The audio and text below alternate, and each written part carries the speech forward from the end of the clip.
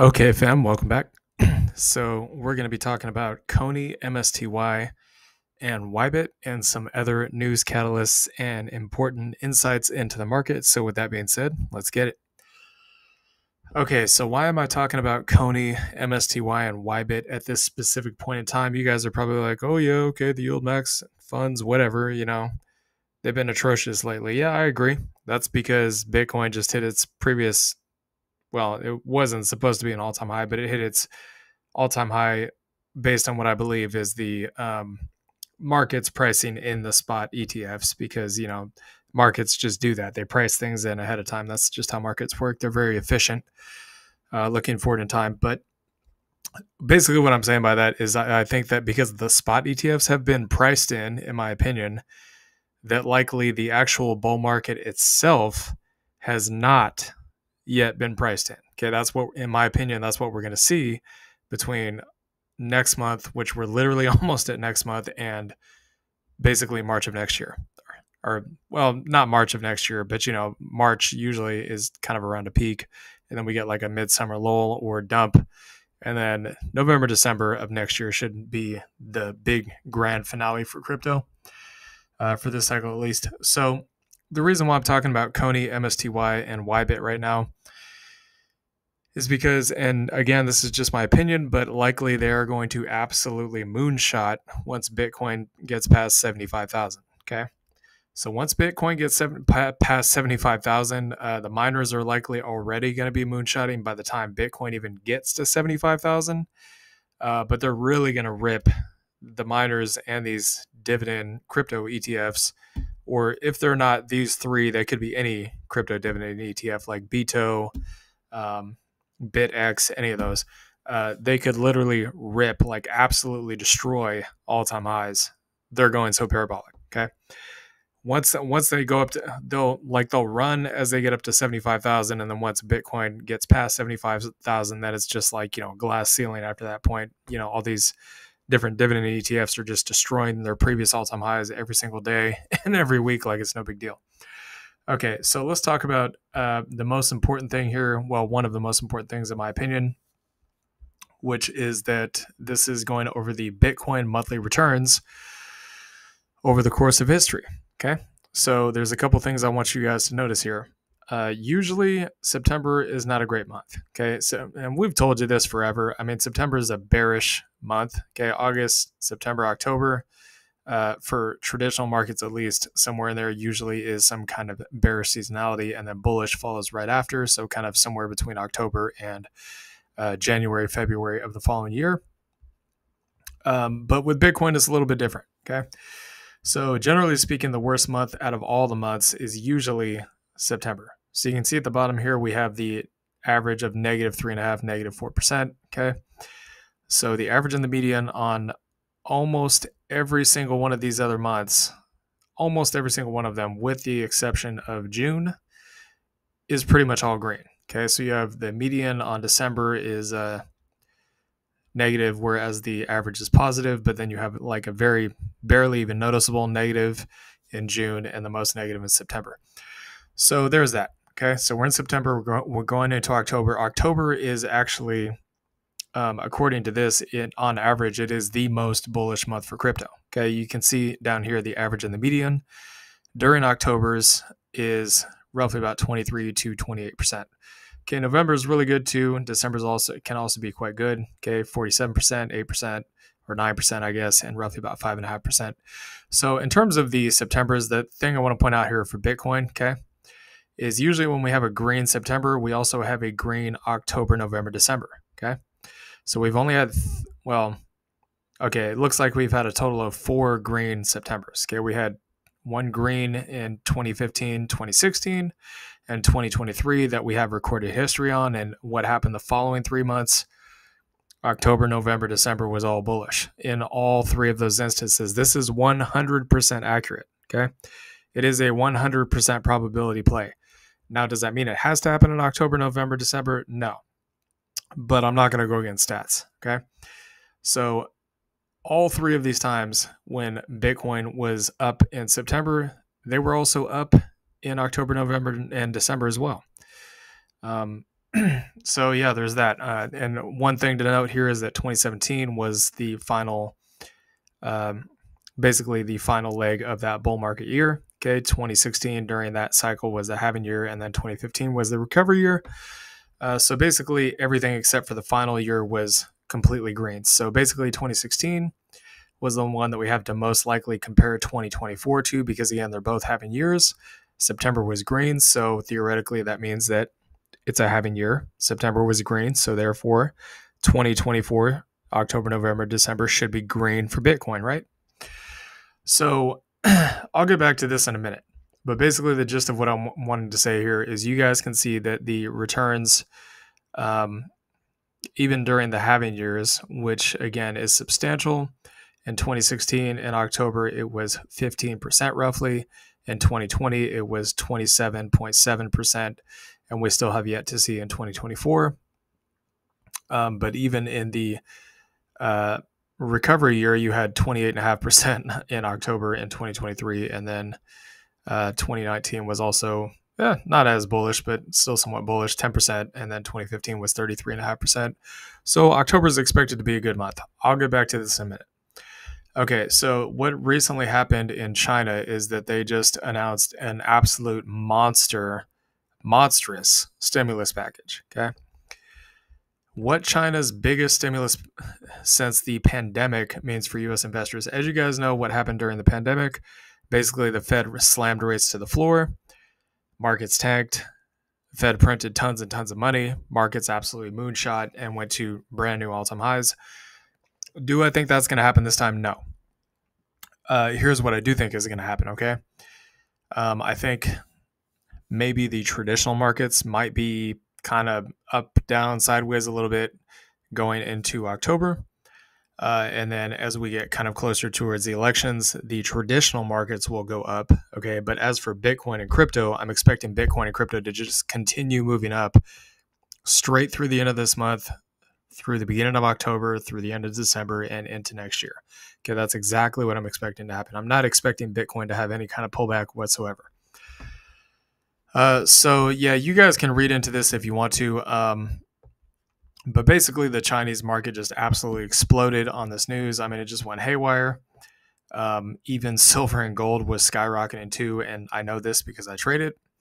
But yeah, you guys can see that basically after, and you can read more into this, after the details of the stimulus and support for the stock markets were announced Tuesday by the People's Bank of China. The nation's benchmark index, again, this was just not even a couple of days ago. Where was it? So it says the nation's benchmark index, the CSI 300, surged 4.3%, the largest jump since July of 2020. Now, when was July of 2020? July of 2020 was after the Bitcoin halving. Okay, we're after the Bitcoin halving right now, and it was right before Bitcoin was going to go to all-time highs. That was July in that halving year. We're currently in September of this halving year. Okay, so Bitcoin started moving up and going to all-time highs by October of 2020. And then it broke all-time highs, I think, if I'm not mistaken, I believe in December.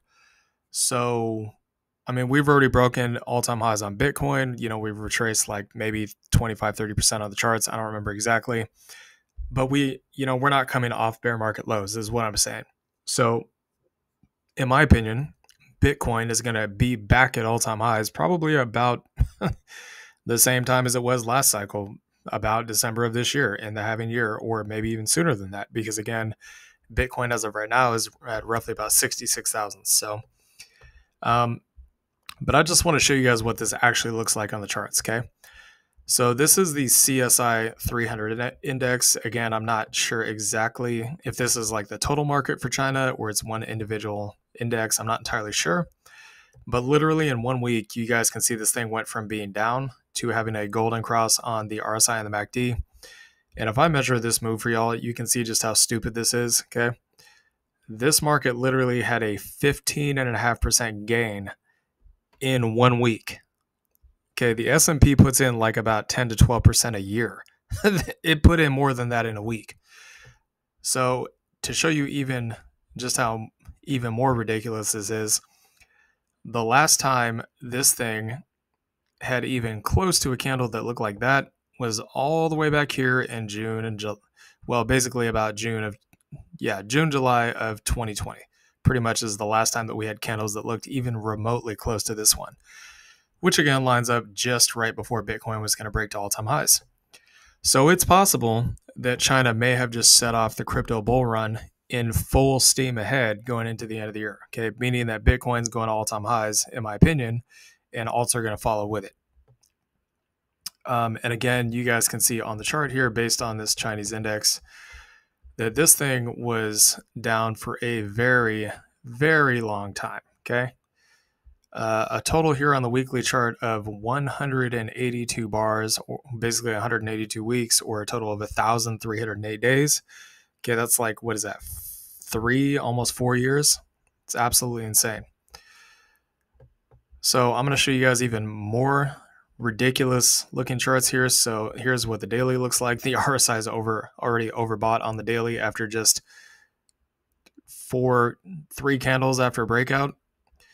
And then you can see on the 4-hourly time frame, this is even more ridiculous looking. The RSI is literally maxed out here. It's at like a 90. And then you have 1, 2, 3, 4, 5, 6, 7, 8 candles straight up, essentially, with this one tiny little pullback. Just an absolute monster move. Okay, so that's regarding the China news. Now let's take a look at Bitcoin. So again, this is not really about Bitcoin, but I do want to show you guys this. So the weekly time frame, you can see we are getting this weekly candle pushing above this yellow line. As long as we close above this yellow line, this indicates basically a trend change. Okay, so what should happen is this thing should have this candle close above, follow through with more movement to the upside, maybe retest this yellow line, and then boom, take off, which indicates this thing has moved from a bear trend to a bull trend. Okay, but the more important thing I want to show you guys that I posted on X before is we actually have already had one full daily candle close above it. And this is a big deal, okay? Because again, every single time, and you can see this very clearly, okay, with the exception of right here. We got one candle close above it, but then we got pulled back down. Every single time this thing tried to close a daily candle close above the previous closes, it almost never got there. So we had one little fake out here. And we have one, you can't even see it. One little fake out here. So these candles right here are just right above that line.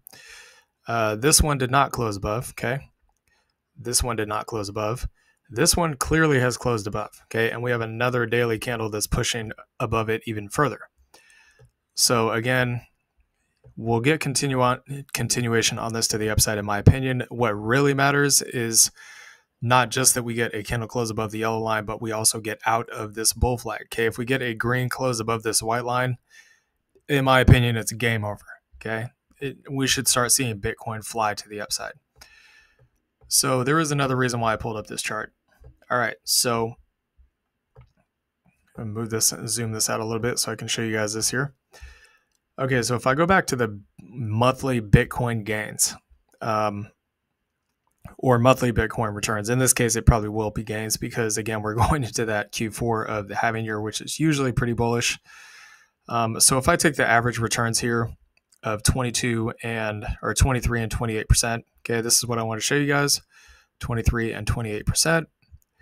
And again, that was just assuming that Bitcoin closed at the current price that it's already sitting at, which, you know, the likelihood of that happening, in my opinion, is almost non-existent. It's probably going to close higher. If we just got a 23% gain from the current price of Bitcoin in October, it would push us all the way up to, as you guys can see here, about 81,300. Now, if I extend this out, I'm going to try to get this exact. If I extend this out to roughly about 27%, you guys can see it would then become $84,000 Bitcoin. So Bitcoin could theoretically, based on history, be roughly about, well, basically at all-time highs, well above all-time highs by as soon as next month. And then, of course, we have the average here of 9 and 46%. And then, of course, it's kind of mixed, maybe like plus 2% in December. although the halving years usually are extremely bullish. Okay, in December halving year, you have 31% in 2016 and 47% in 2020, and probably going to be pretty huge this year as well. Okay, so I wanted to show you guys that. Now I'm going to go over the prices of Coney. Okay, so we've been in this downward trend. Again, you can see the RSI golden cross here.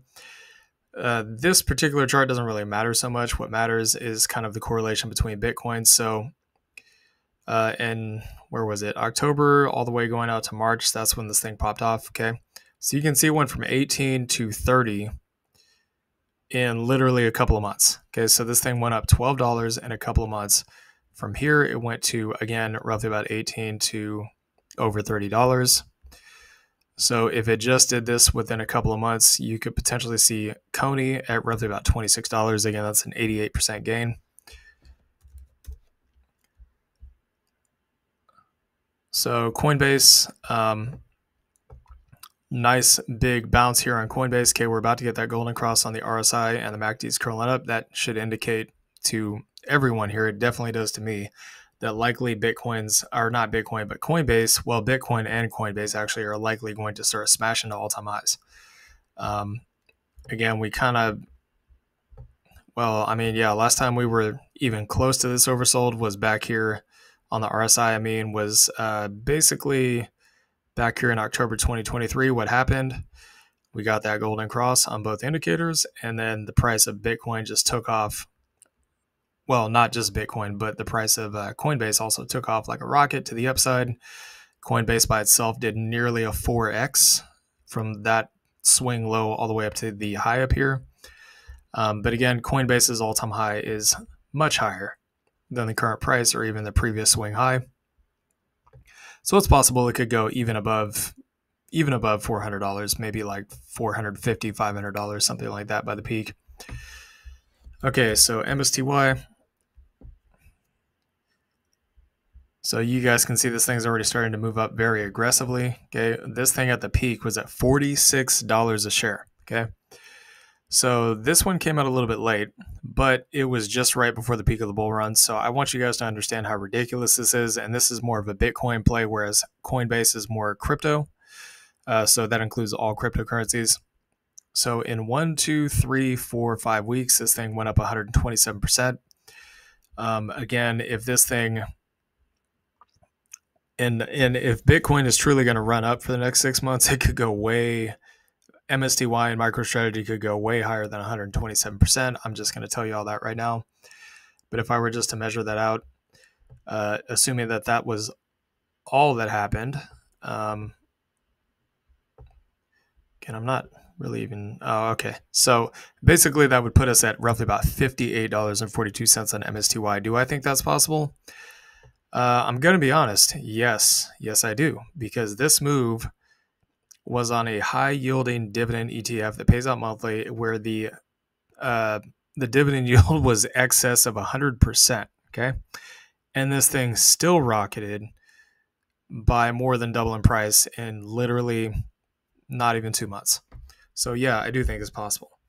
Okay, so I'm going to go over BITO real quick, which I'm pretty sure is the underline for YBIT. Correct me if I'm wrong in the comments below. So BITO, you guys can see basically right around the same time that MSTY and our MSTR and Coinbase started moonshotting when those spot Bitcoin ETFs got approved. What happened? Well, it's pretty straightforward. In October of last year, this thing did a grand total of about 127% gain, so pretty much on par with what MSTY did. So the important thing to note here is that what we're looking for, downtrend, break of the downtrend line, okay? We're starting to curl up into that. This is a possible W pattern right here. I don't know if you can see it, but this red candle, kind of W pattern, that's a bullish pattern. Usually that does break out to the upside. So the MACD is curling up, okay? You can see the blue one starting to slowly point upwards. That's a very bullish sign. Okay, we got a golden cross back here, and then BITO took off. Golden cross back here on the RSI. BITO took off.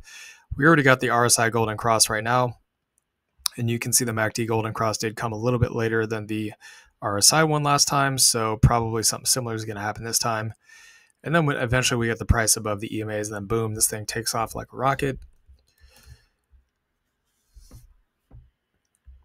So yeah, YBIT came out unfortunately after Bitcoin's previous peak. But again, if history is any indication, okay, if I go back here to Bito and I just remeasure this move here so you guys can see what the potential is. Let's see if I can get it. So roughly about 160% gain. So I'm going to go back to YBIT. And yes, I do think this is possible based on what I've seen with MicroStrategy, because again, YBIT and MicroStrategy are almost, as far as I know, they're strict Bitcoin plays. So it's possible for them to match each other dollar for dollar, so to speak. So yeah, I actually measured that wrong. Let me redo this. So if it moves from the current price up roughly about 160%, this is so ridiculous I can't even measure it. YBIT could have a price of roughly about $36.80. Okay, but if it just does half of that, let's say because the dividend yield is so high and it only goes up 80%, it's still going to be above that previous peak. Okay, this thing will be at $25.37. So not quite double the previous or the current price, but 80% gain is still pretty good. So am I going to be holding these dividend paying ETFs? We do still have them, but am I going to be holding them through long term for the next 2, 3, 4, 5 years? The short answer to that is probably not. We'll probably get out of these positions at a profit sometime between now and the end of next year. It kind of just depends on what the price action does. So anyways, hope you all enjoyed this content. Please like, comment, and subscribe, and I'll see y'all later. Peace.